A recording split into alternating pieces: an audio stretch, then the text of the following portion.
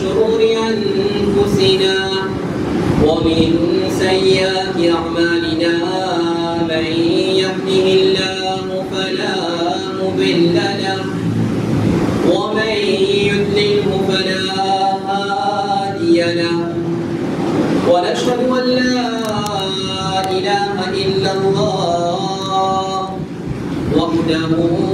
وحده لا شريك له ونشهد أن سيدنا ونبينا وحبيبنا وطبيب قلوبنا سيدنا ومولانا محمد صلى الله عليه وسلم أما بعد فأعوذ بالله من الشيطان الرجيم بسم الله الرحمن الرحيم لقد كان لكم في رسول الله أسوة حسنة آمنت بالله صدق الله العظيم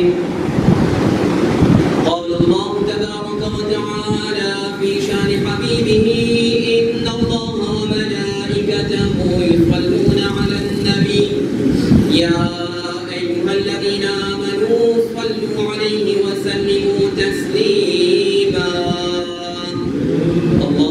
اللهم صل على سيدنا محمد وعلى آل سيدنا محمد وبارك وسلم صلاة وسلاما عليك يا سيدي يا رسول الله صل وسلم عليك يا سيدي يا حبيب الله السلام عليكم ورحمة الله وبركاته. Éloge Allah subhanahu wa ta'ala, c'est lui qui khaliq al-kainat, c'est lui qui crée tout l'univers, c'est lui qui crée toutes les choses. Et daroud le salam, le mugabi aqam, janabi Muhammadur Rasulullah sallallahu alayhi wa sallam. Alhamdulillah, Allah subhanahu wa ta'ala, son fadl au karam, son ihsan, son faveur au nom, il est venu nous d'offrir pour Hidayat. Aujourd'hui, après qu'il nous finisse accomplir Salat al-Isha avec Jama'a, Majliss assise de ce darbar, nous écoute et louge Allah subhanahu wa ta'ala, son piari mahloub, Janabi Muhammadur Rasulullah sallallahu alayhi wa sallam. فدوك الله سبحانه وتعالى في حضور القيصاص في دربار الله سبحانه وتعالى ستين القيصاص في دربار الله سبحانه وتعالى بالتوفيق وهداية بسكن وقان وفي عمل بمثل أوقاتهم.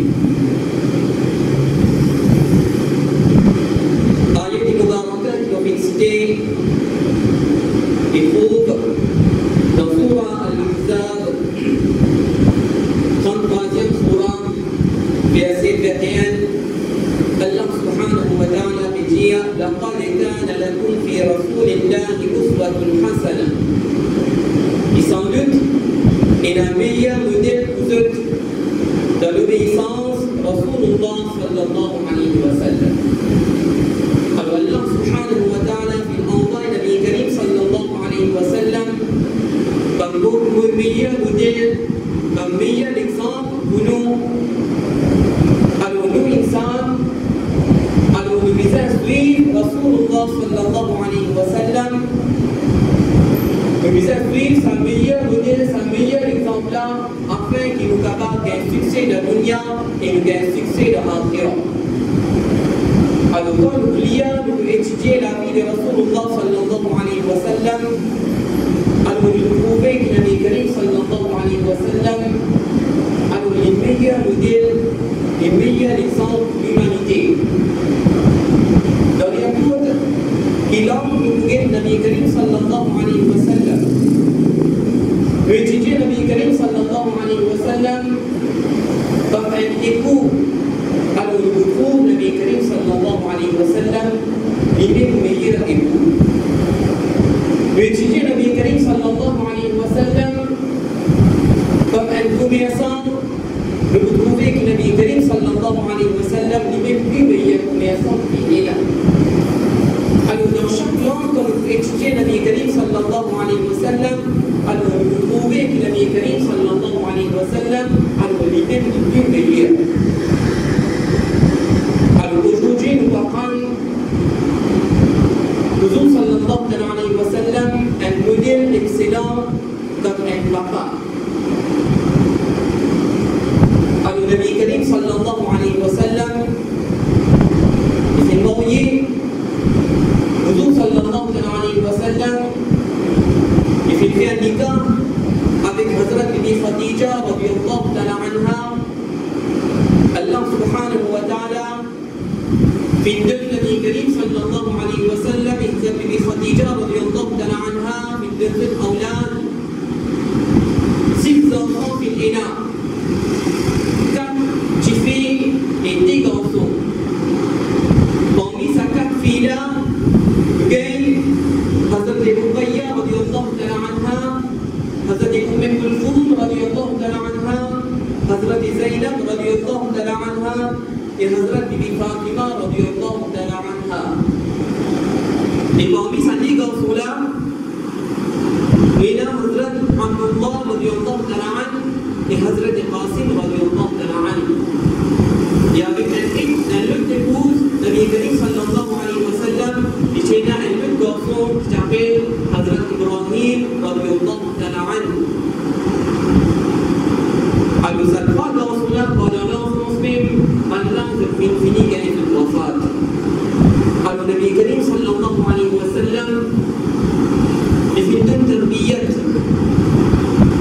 يفيدون formation des enfants et aussi il enseigne qui formation qui tarbiyat le visage de nos enfants en tant qu'il y a un papa.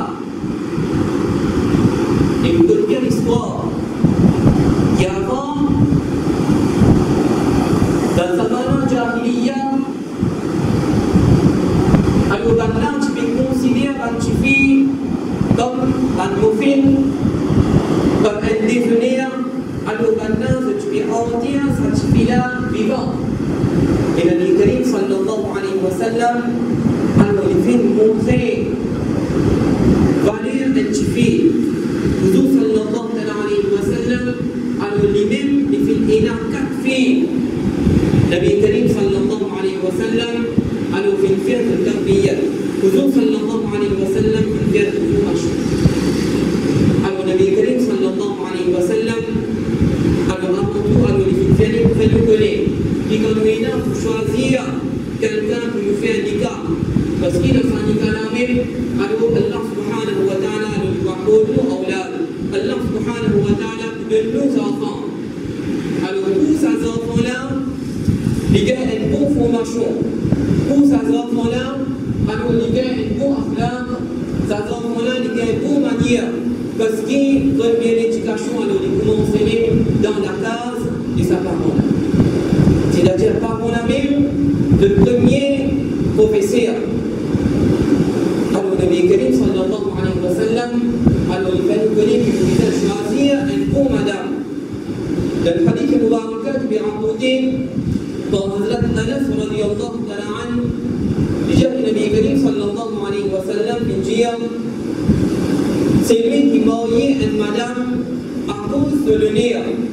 Allah subhanahu wa ta'ala va augmenter n'en voulu accepter humiliation.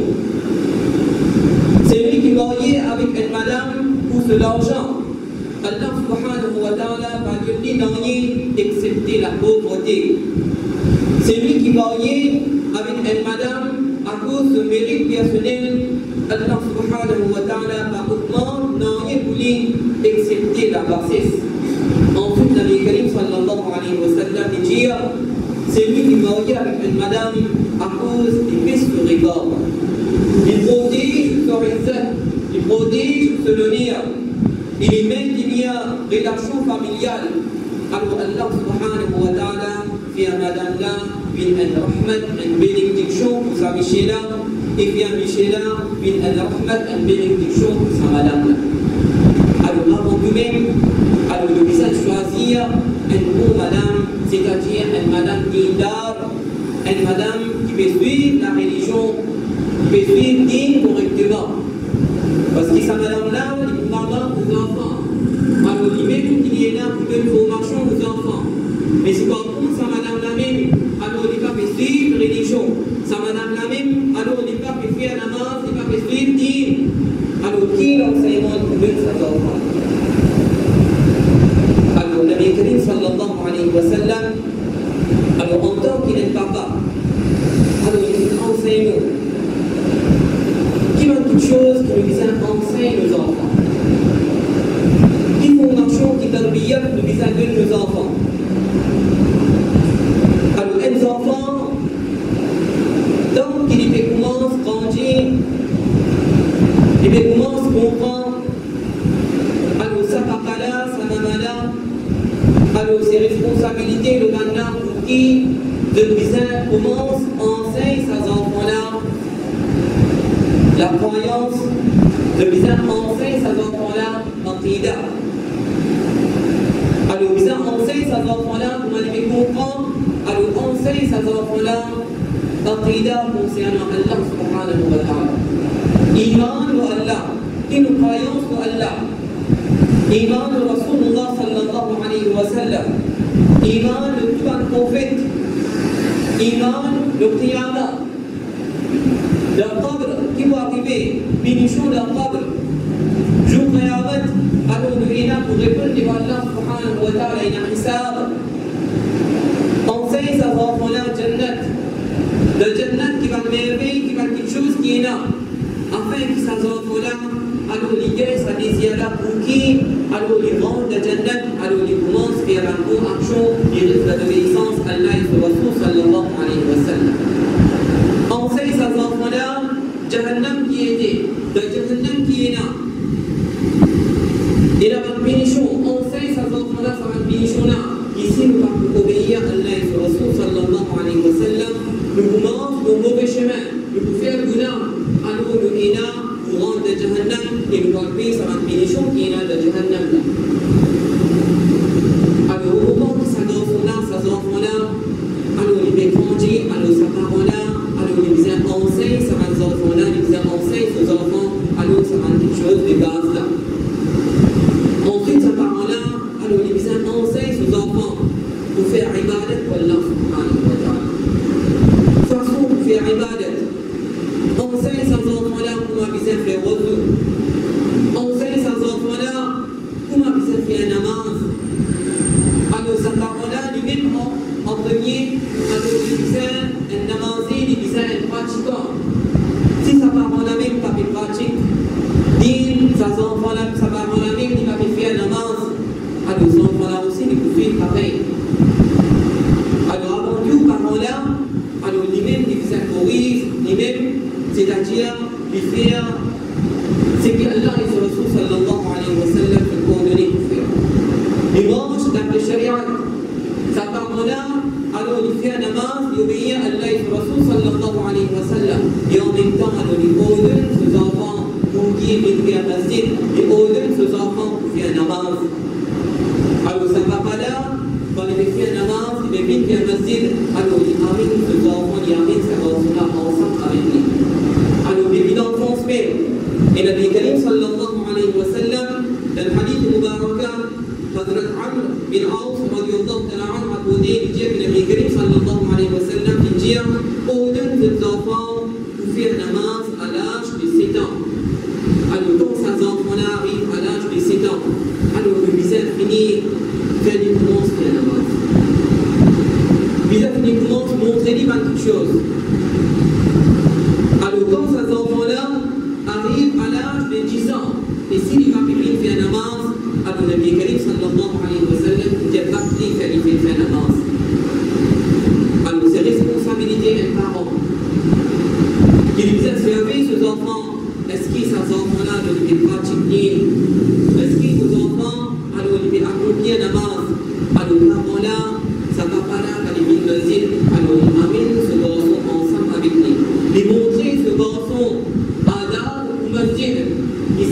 Allah subhanahu wa ta'ala sur la cage. Alors nous faisons un respect pour Allah subhanahu wa ta'ala sur la cage. Ici nous faisons ibadat pour Allah subhanahu wa ta'ala. Montrer adab, respect que nous faisons dans le masjid. Montrer façon pour faire namaz. Alors quand ça enfants-là nous suivent sur le même chemin. Alors Inch'Allah vous trouvez à mesure que ça enfants-là les grandit. Alors ils continuent à faire namaz, ils vont Inch'Allah, vous vivez faire masjid, ils vont un désir pour qui ils faire ibadat pour Allah subhanahu wa ta'ala. Et ils vont un muhabbat pour Allah et Rasul sallallahu alayhi wa sallam. Alors tant que ces enfants-là ils vont continuer à grandir, ils vont comprendre. Alors ces parents-là, alors ils vont continuer à enseigner ces enfants. Alors ils vont enseigner ces enfants. Quelque chose qui est halal, quelque chose qui est haram. Afin que ces enfants-là ne dictent pas tout de quelque chose qui est haram. Hazrat Ibn Abbas radiyallahu ta'ala anhu, dans le hadith mubarak al-Unijiyya, il fait un acte de l'obéissance d'Allah subhanahu wa ta'ala et pire désobéir à Allah subhanahu wa ta'ala. Et ordonne ses enfants à l'autre d'Allah subhanahu wa ta'ala. Évite pas quelque chose qu'Allah subhanahu wa ta'ala fait empêcher. Alors ça, il faut une protection pour Allah et pour sauver des multifaites. Alors les enfants même, elles parlent à nos les enseignent aux enfants ce qui est bon, les enseignent aux enfants ce qui n'est pas bon. Alors ça, c'est responsabilité d'un parent. Alors un papa, alors les accomplir ce devoir vis-à-vis de ses enfants. Un papa, alors il disait servir ses enfants. Parler ses enfants tout devant quelque chose qu'Allah et son Rasul sallallahu alayhi wa sallam viennent empêcher. Parce qu'il connaît que sa parole-là, alors il est là pour répondre devant Allah subhanahu wa ta'ala. Sa parole-là est là pour répondre devant Allah subhanahu wa ta'ala. Si jamais ces enfants-là ne te font tout devant quelque chose haram, alors qui sont là qui est responsable. Alors en premier, c'est sa parole-là même qui est responsable. Ça ne va pas là même qui est responsable. Alors il va faire assumer sa responsabilité. Il va faire enseigner ses enfants-là même pour qui ces enfants-là, alors il va approcher vers quelque chose qui est haram. Alors depuis l'enfance même, alors les parents se dévoient qu'il enseigne ses enfants qui était halal et qui était haram. Et les parents se dévoient vis-à-vis de ses enfants, c'est les misères enseignent ces enfants-là quelque chose. Hazrat Ali radiyallahu ta'ala anhu, il a rapporté déjà que le Nabi Karim sallallahu alayhi wa sallam, il dit enseigne aux enfants quelque chose. Un, l'amour pour Rasulullah sallallahu alayhi wa sallam. Muhabbat pour Rasulullah sallallahu alayhi wa sallam. Déjà, l'amour pour Ahl Bayt de Rasulullah sallallahu alayhi wa sallam. Muhabbat pour Nabi Karim sallallahu alayhi wa sallam, sa famille. Et troisième, enseigner tilawat al-Qur'an. Enseigner pour lire le Qur'an. Alors, chef en islam, des fois, les parents, c'est que nous enseignent ces enfants-là l'amour pour Rasulullah sallallahu alayhi wa sallam. Alors, comment nous faire ces enfants-là gagner l'amour pour Rasulullah sallallahu alayhi wa sallam? C'est le bizarre dire, sirat de Rasulullah sallallahu alayhi wa sallam. Fallait dans Nabi Karim sallallahu alayhi wa sallam sur la vie mubarak. Montrer ces enfants-là comme Nabi Karim sallallahu alayhi wa sallam et qu'il vive de sa dunya-là. Comme Nabi Karim sallallahu alayhi wa sallam, tu comptes sur Ummat. Vous sallallahu alayhi wa sallam, je qayamat comment il fait shafa'at pour sa Ummat. Enseigne ces enfants-là, ça va être une chose-là. Alors, l'amour de Rasulullah sallallahu alayhi wa sallam, alors le descend de ces enfants-là sur les guerres. Enseigne ces enfants-là que les visants et la muhabbat pour la famille de Rasulullah sallallahu alayhi wa sallam. Pour Ahl Bayt de Rasulullah sallallahu alayhi wa sallam. Enseigne ces enfants-là pour faire tilawat al-Qur'an. Ils sont même quelque chose qu'aujourd'hui beaucoup de parents alors nous les négliger. Les enfants peuvent grandir. Les enfants peuvent finir en collège. Mais maintenant, ils ne sont pas capables d'alphabet même de Qur'an. Ils ne sont pas capables de lire Qur'an. Les chefs en islam,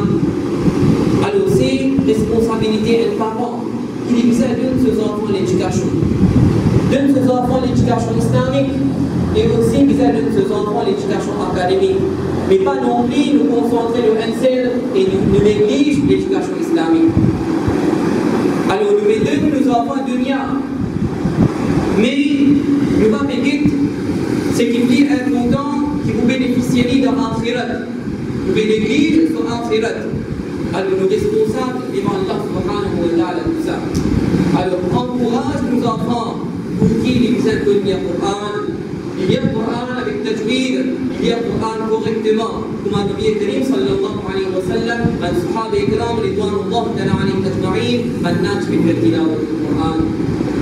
Ensuite de ce hadith de Mubarak Nabi Karim sallallahu alayhi wa sallam, al-Walijiyya, sans doute, pas qu'il fait apprendre le Coran ou dans l'ouvrage, Allah subhanahu wa ta'ala se trône jour qui va là auquel l'ouvrage excepté ce trône. Et il voit avec le prophète et ce ami sincère. Alors quand on va pas le Coran, nous avons une muhabbat avec le Coran, nous faisons tilawat le Coran, alors Inch'Allah, alors nous les place en bas.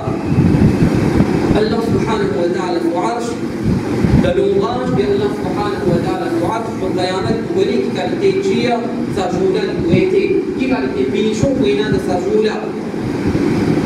Alors donc muhabbat avec le Coran, enfant le Coran, si vous-même vous pardonnez, et aussi faire vos enfants enfants le Coran. Alors ça, vous bénéficiez de la dunya aussi, et de votre qabr aussi, vous bénéficiez, et de l'akhirat aussi, vous bénéficiez. Ensuite, Nabi Karim sallallahu alayhi wa sallam, تنبيه formation qui est donnée et qui enseigne, qui vise à donner ces enfants sa formation-là, c'est qui vise à espérer ces enfants à l'ultime qualité l'habillement de ces enfants-là, les permettre. Qui qualité l'habillement de ces enfants-là, les permettre? Est-ce que ces enfants-là, alors ils peuvent habiller comme un musulman ou bien ils peuvent habiller comme un non-croyant? Nabi Karim sallallahu alayhi wa sallam, dans le hadith mubarak, هذا عائشة صديقة رضي الله تعالى عنها عقود الجير كأسماء بنت أبو بكر جيران النبي الكريم صلى الله عليه وسلم الجيلا اللاج سكلون لولي قال النبي الكريم صلى الله عليه وسلم جيبوكوسا الجير وأسماء quand tu fais atteindre ce lâche puberté, il n'est pas correct, et oui, tu fais là, excepté ça et ça, alors Nabi Karim sallallahu alayhi wa sallam, tu fais un signe vers son visage et sur la main. C'est-à-dire, tu fais, alors le visage couvert correctement. Ce qui est capable d'apparaître avec cette fille-là, c'est ce visage et avec sur la main. Un petit peu des visages couverts convenablement.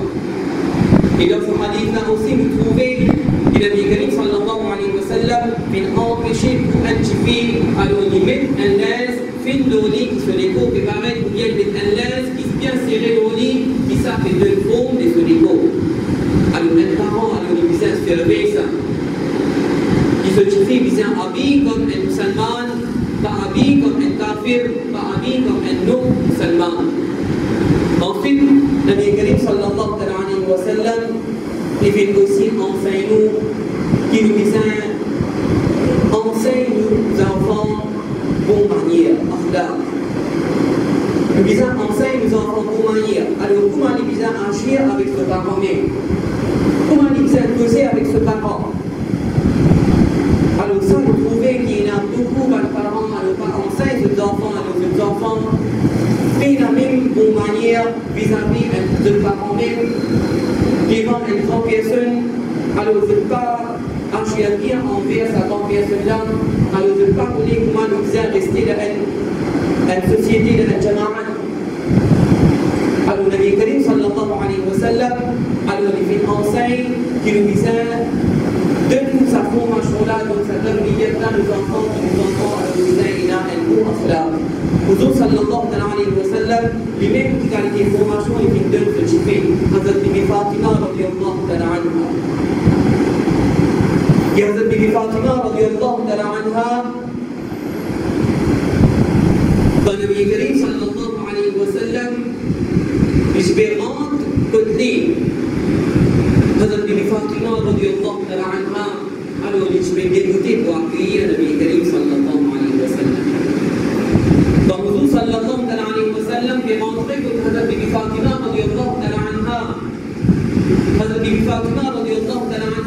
ajouter, ils viennent accueillir Nabi Karim sallallahu alayhi wa sallam. Ils embrassent Nabi Karim sallallahu alayhi wa sallam. Et il fait Nabi Karim sallallahu alayhi wa sallam assise dans sa place. Et comme ça même, Nabi Karim sallallahu alayhi wa sallam, il te fait faire quand Hazrat Bibi Fatima radiyallahu ta'ala anha, tu vais venir en visite. Nabi Karim sallallahu alayhi wa sallam, alors lui-même personnellement, alors quand ce petit fait venir, alors il dégoûter, il accueillir ce petit fait, il embrasse ce petit fait, et il offre ce petit fait sa place pour que tu vas assiser.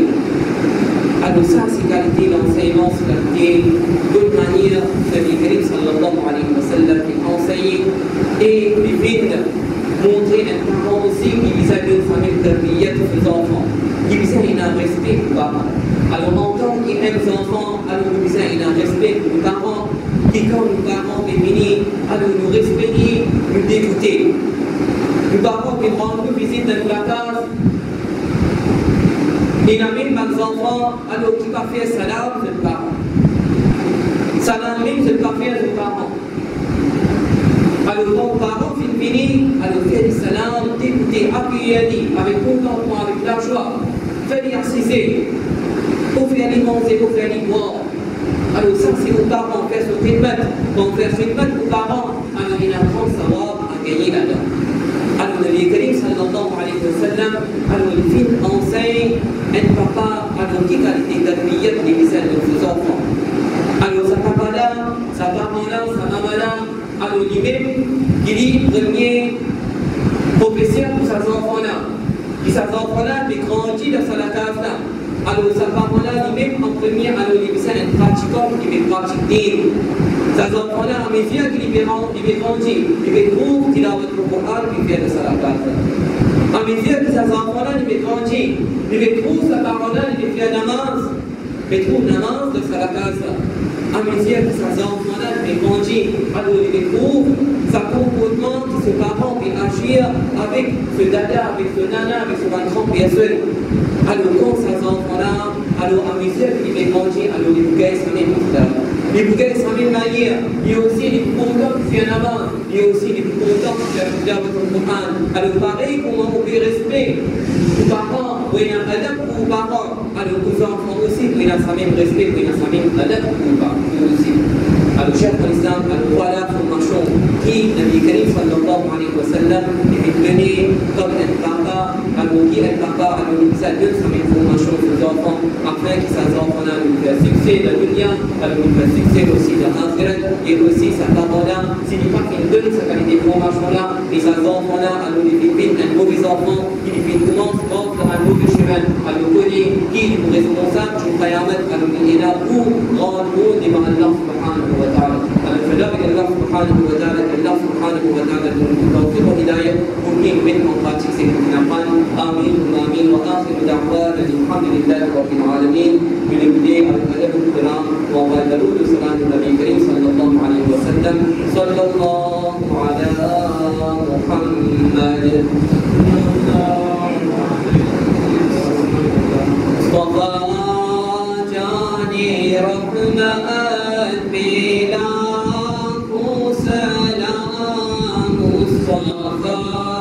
جاني رحمت بلاكو سلام شمعي بلثمي بلاية بلاكو سلام جئت هاني घरी चमका दैबा का चाँद उस दिल अफरोज़े सामत बेला को सलाम मुस्तफा जाने रहमत बेला को सलाम शमए वज़्ने बेलायत बेला को सलाम गरीबों के आका बेहद दूर हम फकीरों की सरबत बेला को सलाम मुस्तफा जाने रहमत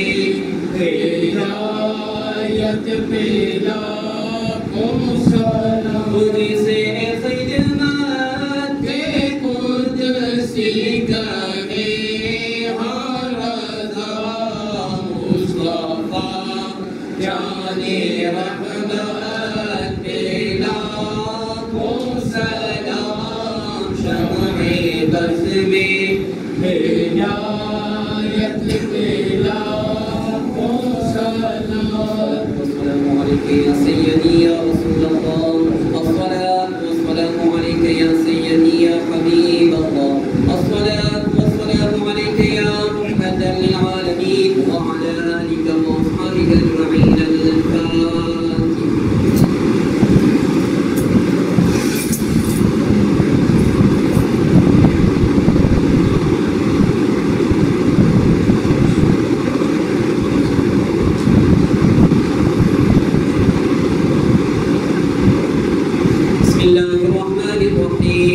الحمد لله رب العالمين والعاقبة للمتقين والصلاة والسلام على أشرف الأنبياء وسيد المرسلين سيدنا مولانا محمد وعلى آله وأصحابه أجمعين. ربنا تقبل منا إنك أنت السميع العليم وتب علينا إنك أنت التواب الرحيم. ربنا آتنا في الدنيا حسنة وفي الآخرة حسنة وقنا عذاب النار. رب اغفر وارحم وأنت خير الراحمين. اللهم افتح علينا حكمتك وانشر علينا نسألك علما نافعا